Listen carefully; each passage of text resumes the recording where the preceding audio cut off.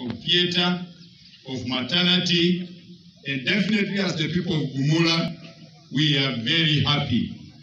Asante sana, we need now to get more nurses in the theater.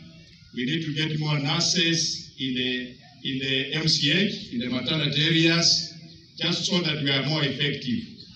Because of this maternity block, because of the theater, Your Excellency, we expect to begin something that we refer to as reverse referrals. What I mean is, sometimes in Bungoma County Referral Hospital, where we have a lot of congestion, we have people who have minor accidents that need surgery. But sometimes, when a mother comes with an emergency of CS, you have to put this elective surgery aside and attend to this mother.